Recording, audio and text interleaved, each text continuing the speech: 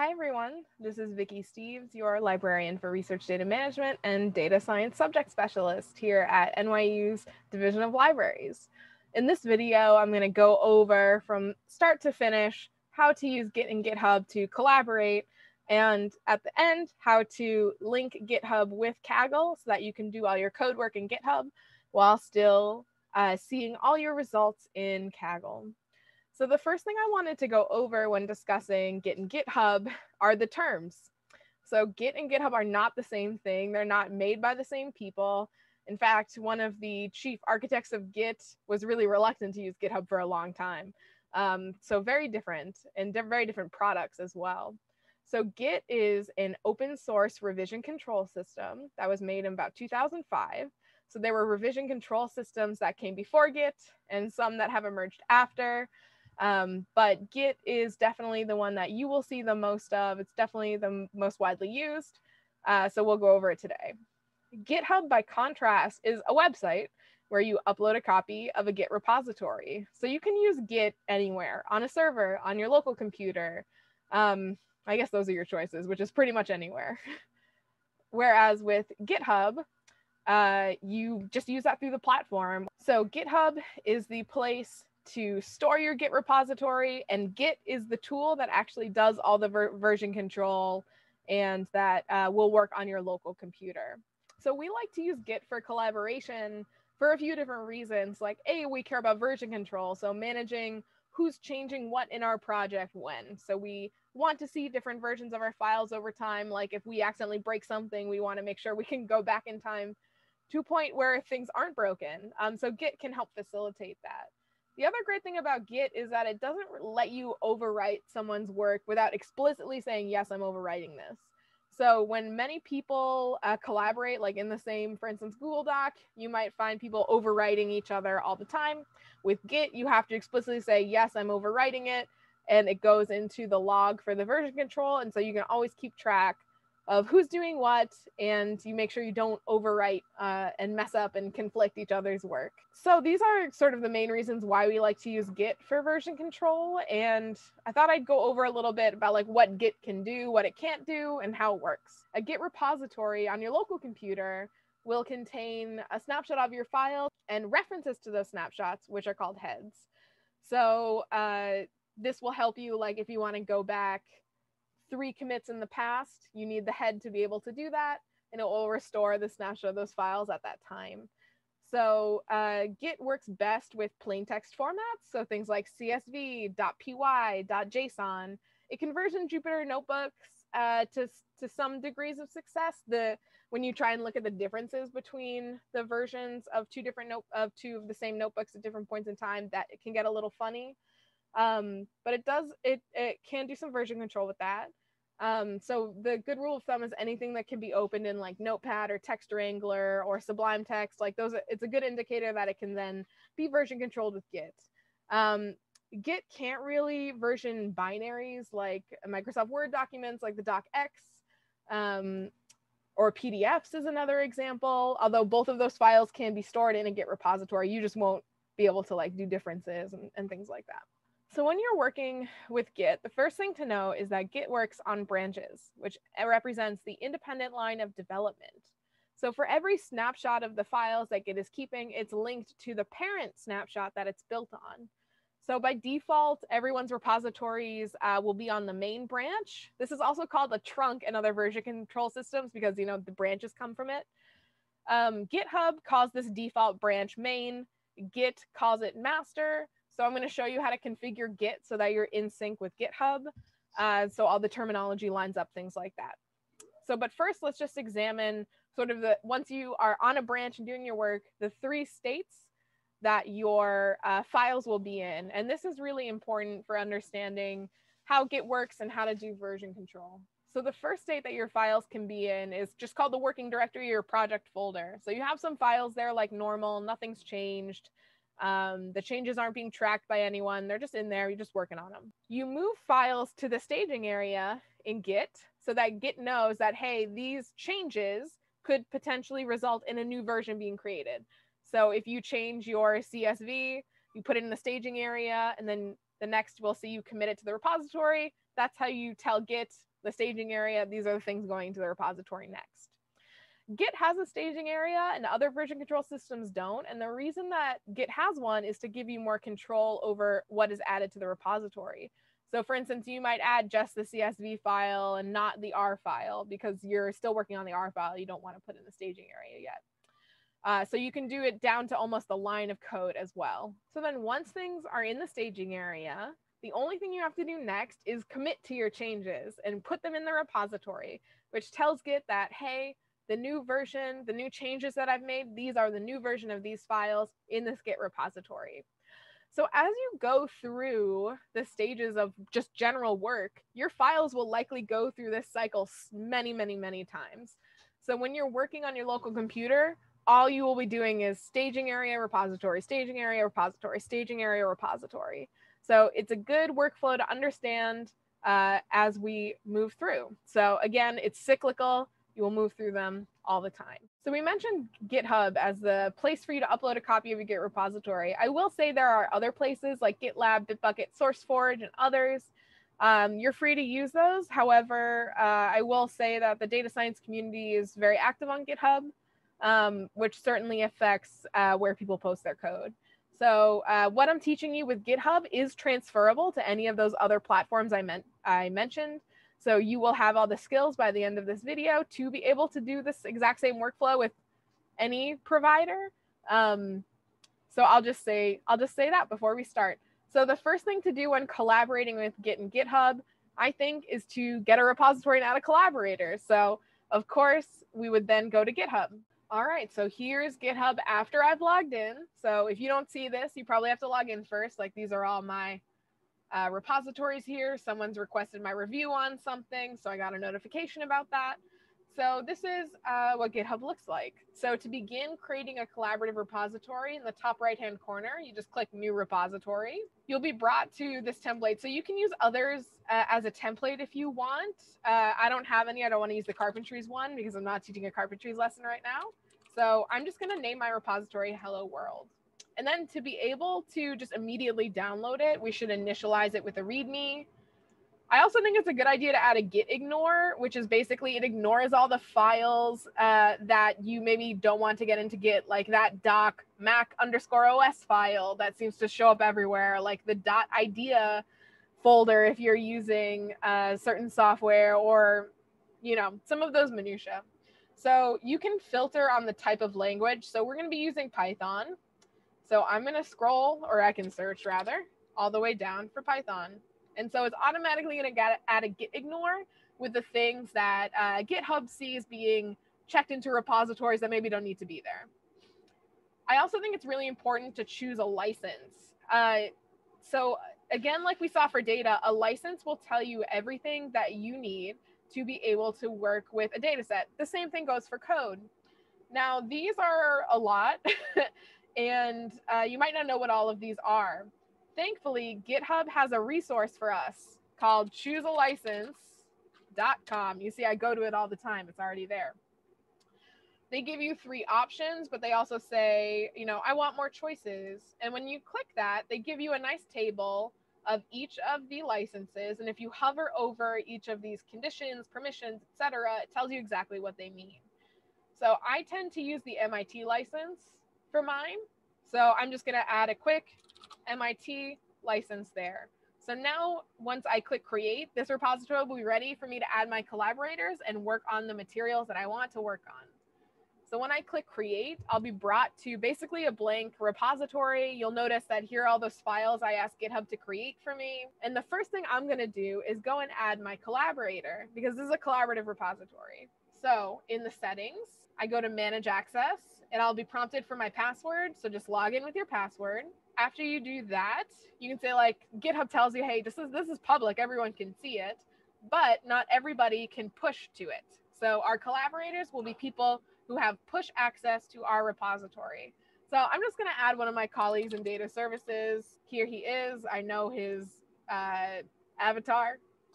So when I add him to this repository, he will then have to go to his email and accept it.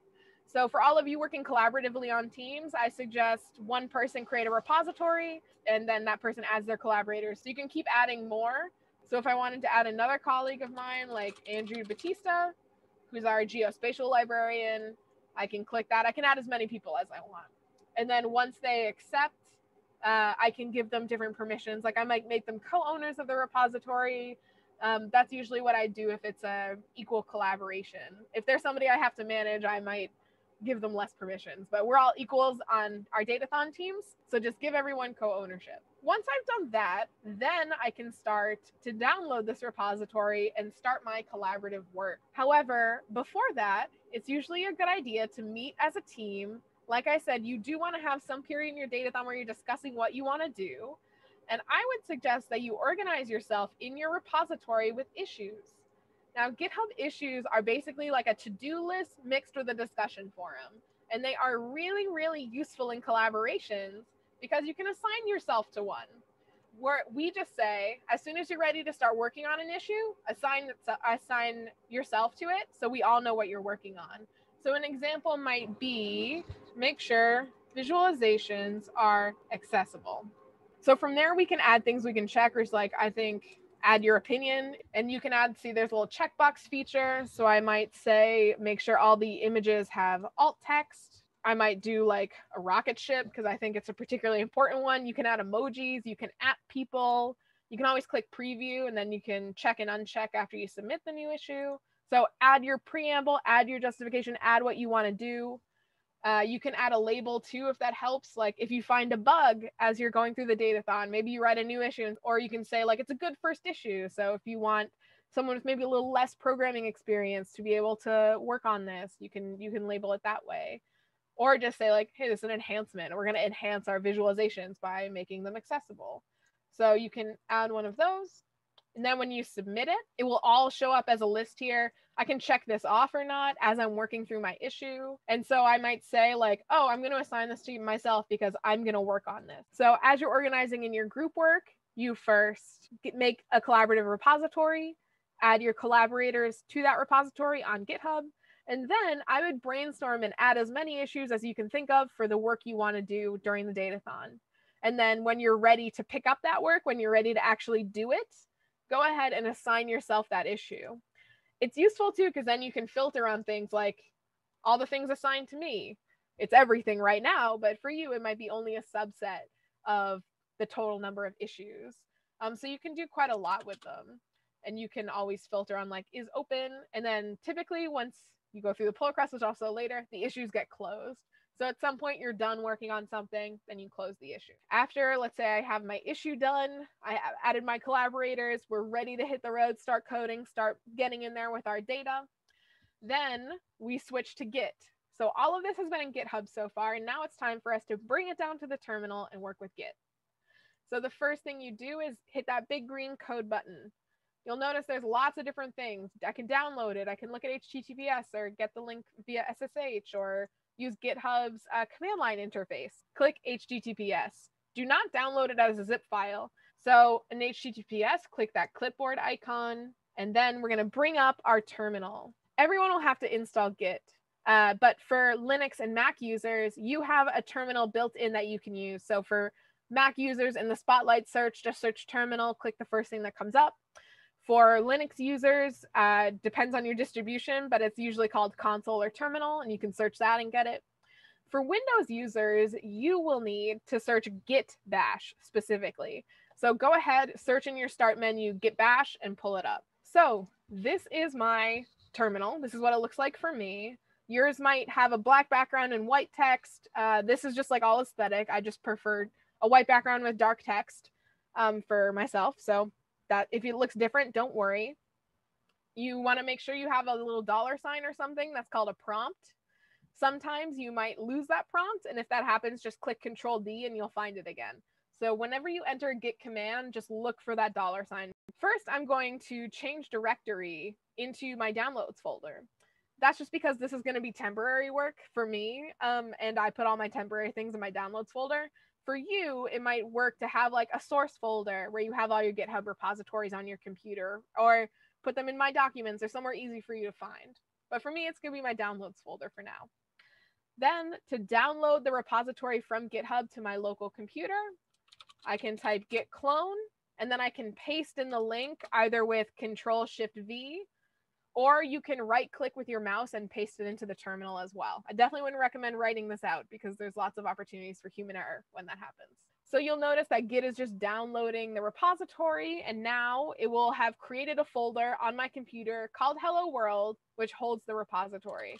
So if I cd, change directory, into Hello World, and I list out the contents, you can see, oh, there's my license and my README. If I do ls-a to show me all the hidden files, you'll notice, oh, there's my git ignore.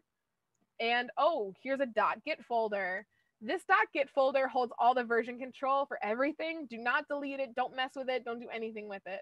I just want you to know it exists. So if you see it, you don't get confused, but please just do not interact with it. The .git ignore is a hidden file.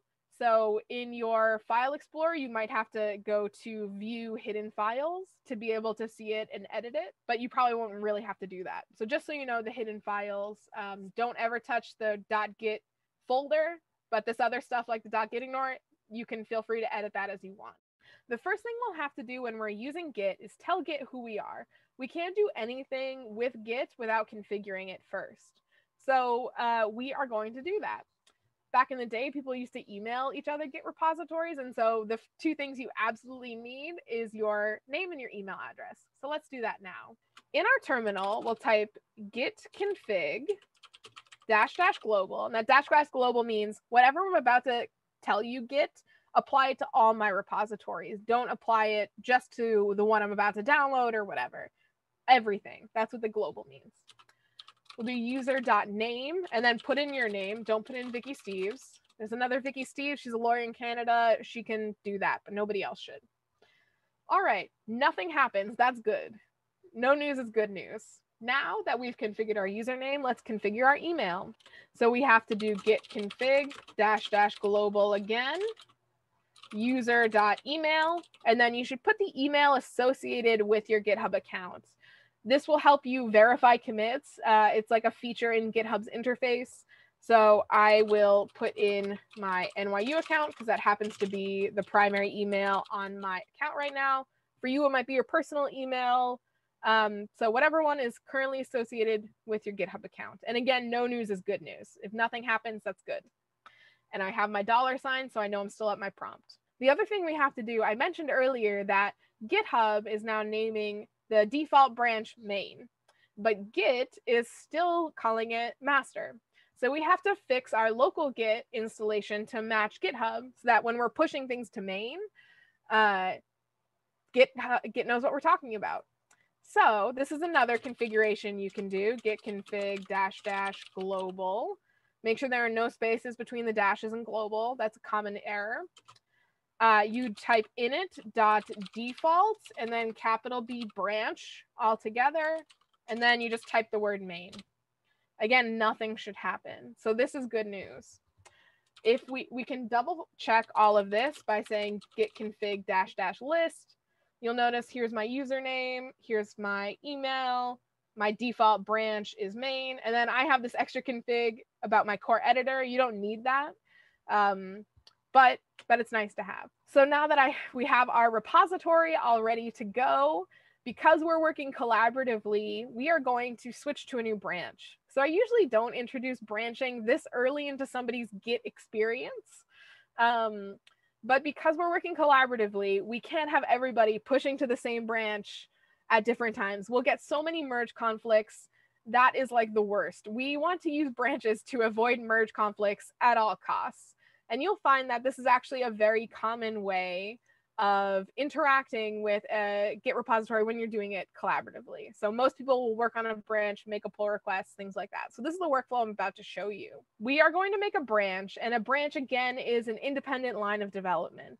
So this can be something like my great new feature that I love, or a bug fix. Eventually these branches will, well, it's very likely that someday these branches will be merged back into main. And the reason we're using branches again is to avoid those conflicts in our collaboration. We don't all want to push to the same branch, and we don't want to have conflicting code. So let's make a new branch. We do that with the command git checkout -b. So the -b there is what will make a new branch. We also use git checkout for other things, so I'm going to make that point clear. And then just give it a short descriptive name. Data viz, if I was going to fix create some new data visualizations. Or data viz ally, if I want to talk about my accessibility issue that I made before. So when I hit enter, something happened, and that's good. That is that we have switched to a new branch.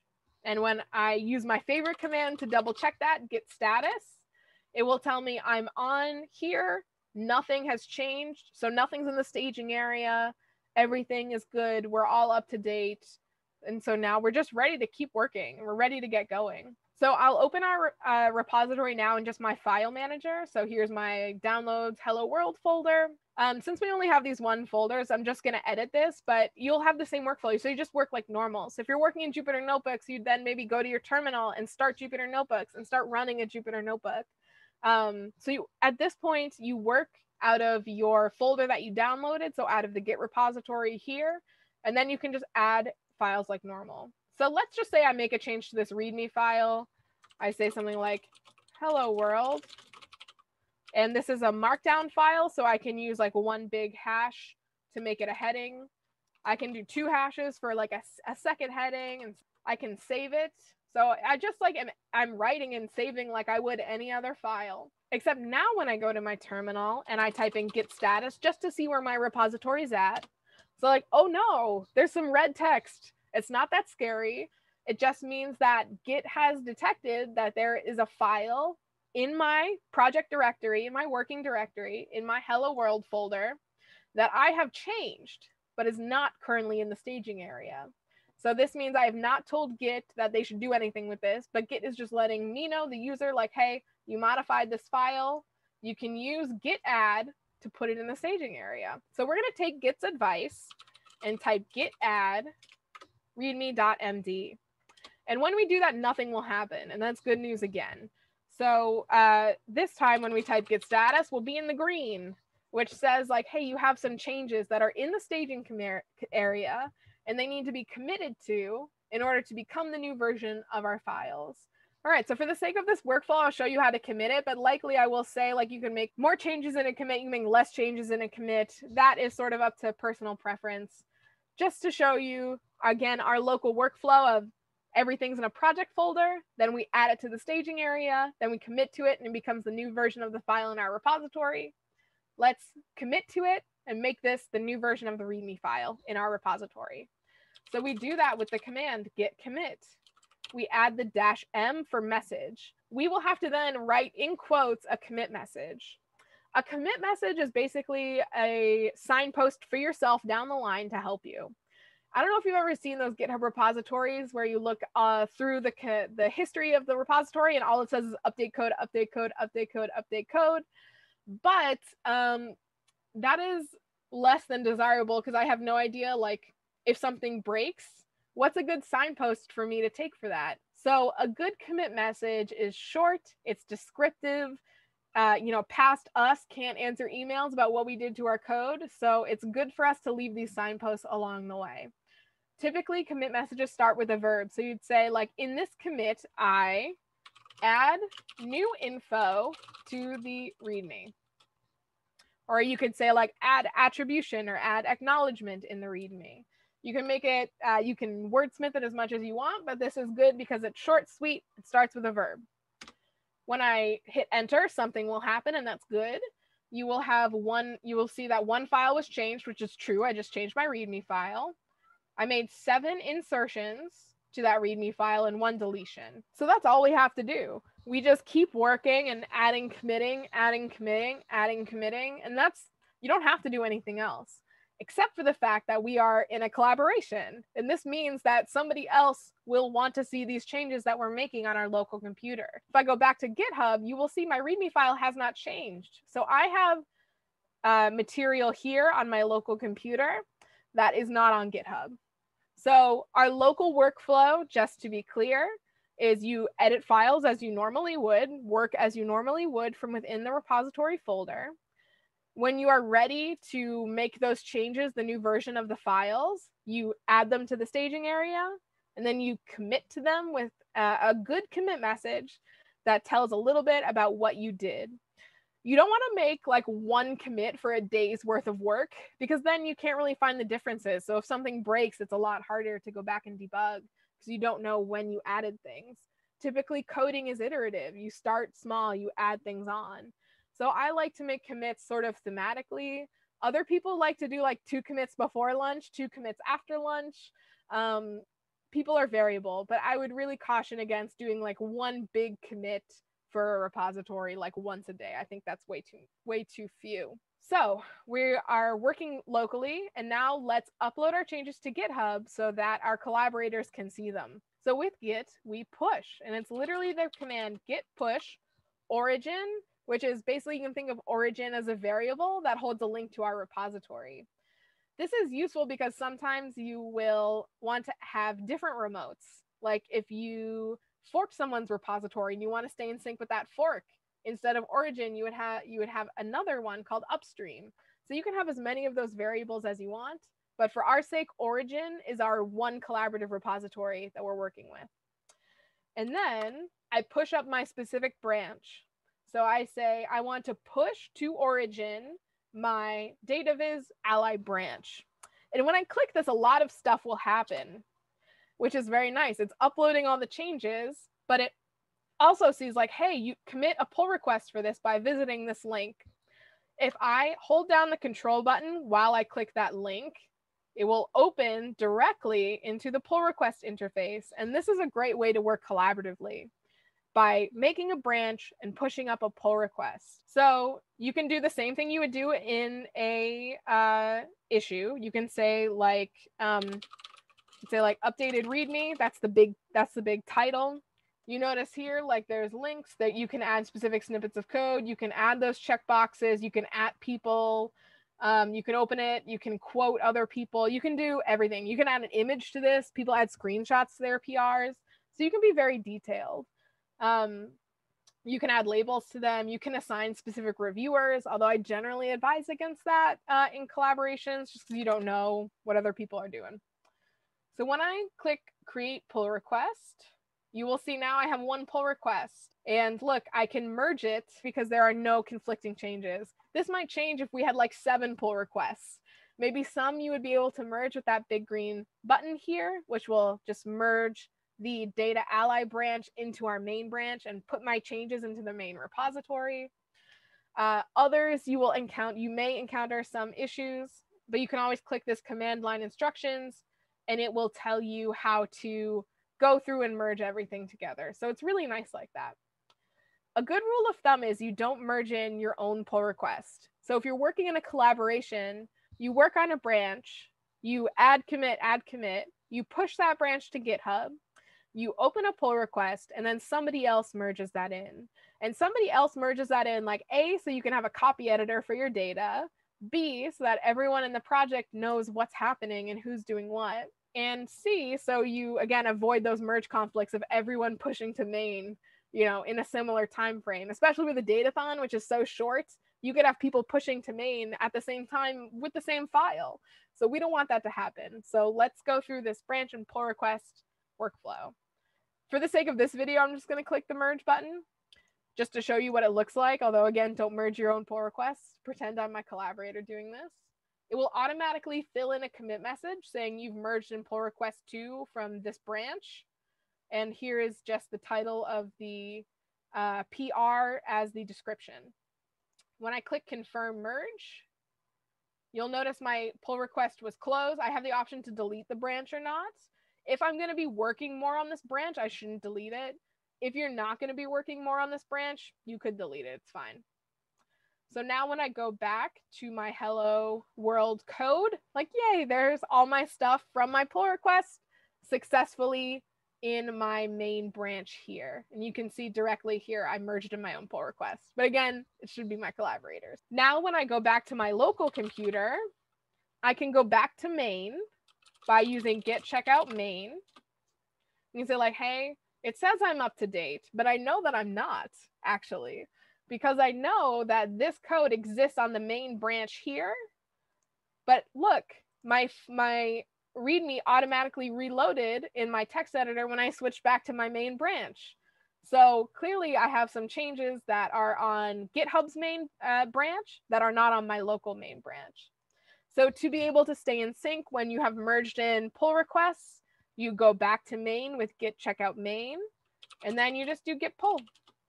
And git pull will download all the changes and it will fast forward you in time so that now when I open my README file, here's all of the stuff that I had just made a pull request about.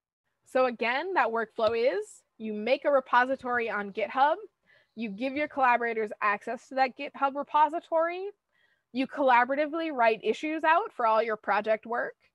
When you're ready to start working on an issue, assign it to yourself.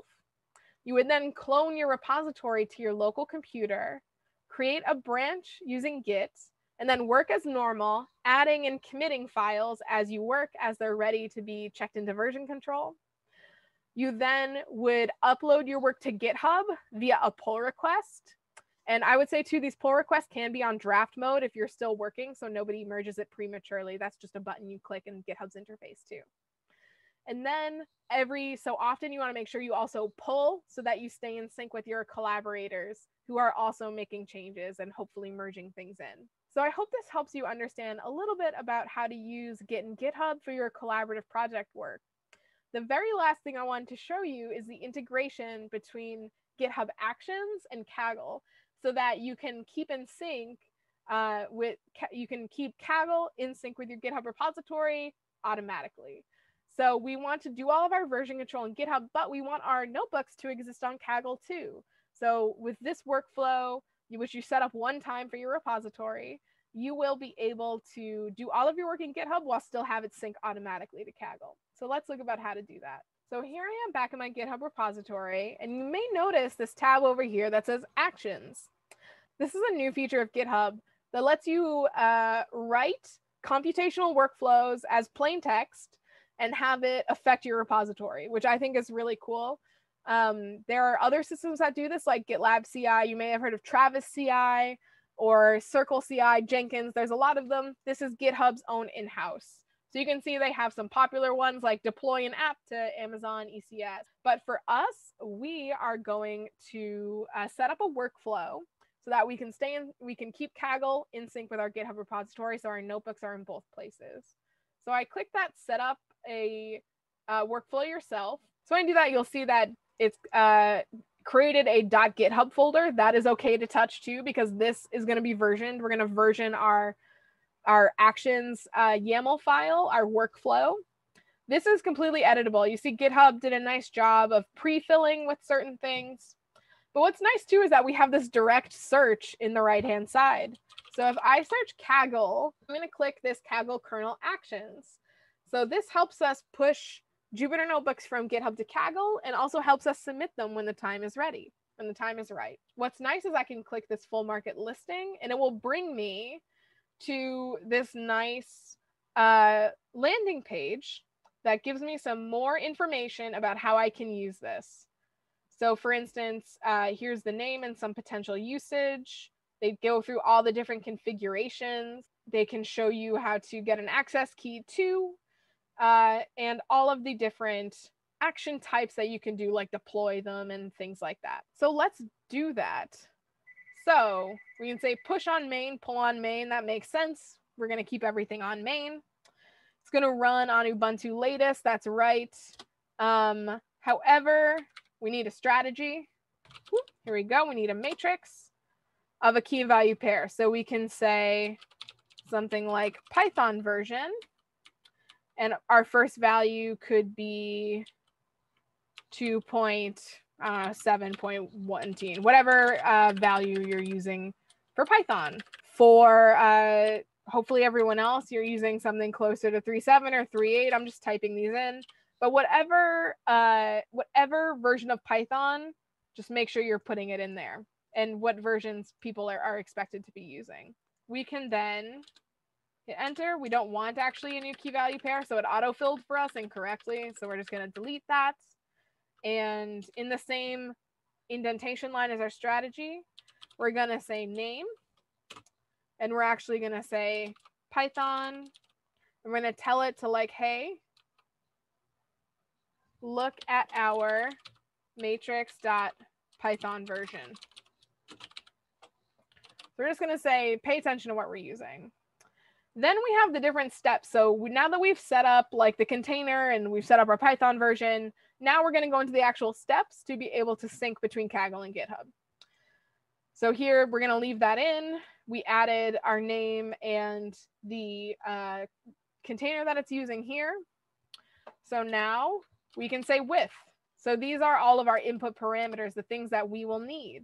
So what do we need to be able to push things to Kaggle? Well, I know that we need a Kaggle username because they won't just let anybody push to anywhere.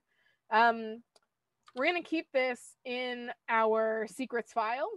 So we can just say secrets.kaggle username, and I'll show you how to add that after the fact. Oops. We also need our Kaggle key. And that's going to be a similar thing. We're going to keep it secret and keep it safe. So I'm going to use the Kaggle key there. We can say something like Kaggle make new kernel. So that is the command that is coming from Kaggle's actual API documentation to just make a new notebook if there's one in our repository that doesn't exist on Kaggle. So we'll say true. We can say the specific competition by putting in competition and then adding the name of it. So like Titanic is a common one. So that will like push it to the Titanic competition, for example. We have to tell GitHub Actions where to look for things. So we can say something like kernel ID. We're just going to say that it is going to be our username and then the kernel slug. So that's like, I don't know, code.ipymb. Hopefully you're naming your things a little more descriptively than that. So like something like data analysis.ipymb would then become the slug. I'm going to say the kernel type is a notebook, because remember we can have our markdown files. I'm going to say the language is Python, just to tell Kaggle. GitHub already knows about that, but now we'll tell Kaggle. We can say if it's private. So if you wanted to keep it private at first, you can by saying is private true. You can define a competition like we did before. So I can say Titanic again, but then you can say submit to competition. You can set that as false. So you can just change that to true whenever you're ready to submit. Maybe that's like a big thing at the end here. So this is one way to push our notebooks to Kaggle. So we have defined here our username and our key. So we can authenticate into Kaggle to be able to push things to it. We will say like if there's a new notebook, then yeah, make it a new notebook, please. You can define the kernel ID. You don't have to, but you can. You should define the kernel type and language, because again, GitHub knows that, but Kaggle doesn't. You can define if it's private or not, so you can set that to false. You can define the competition and when you want to submit to it. And that should be all that you need to be able to automatically trigger your workflow to push notebooks from GitHub to Kaggle. There's only one more step necessary. So let's start this commit. We can say like initialize GitHub Actions. I can commit it to directly main, or look, GitHub has a thing to commit a new branch and start a pull request. So I can say something like GitHub Actions as my branch and propose the new file and make a pull request. So you can even do that on the web interface too. For the sake of brevity, I'm just going to commit it to main, but you all should go through that pull request workflow as you're doing your collaborations. So when you say commit the new file, this is actually not going to work right now because we haven't defined our secrets. So we haven't defined our username and our Kaggle key, but we can in our settings. Every GitHub repository has this little secrets tab down here.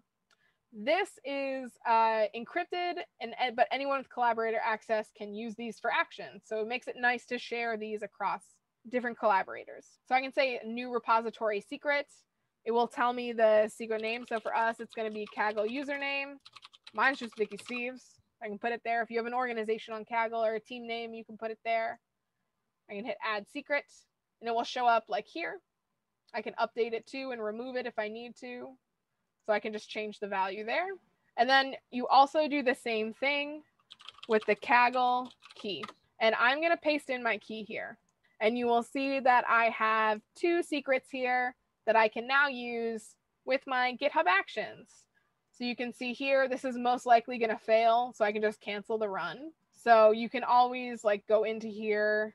It will always go for a commit. So you can see I stopped it prematurely. I can click this rerun all jobs. Now that my secret files are added, I can just go ahead and rerun it and see how it works. This also won't work because I don't have any Jupyter notebooks in here, but I know now that when I add Jupyter notebooks, they will be synced to Kaggle for me. So I hope that helps enhance your workflow and help automate some potentially annoying re-upload issues. So I hope this helps you work collaboratively in GitHub and then link those collaborations to your work in Kaggle.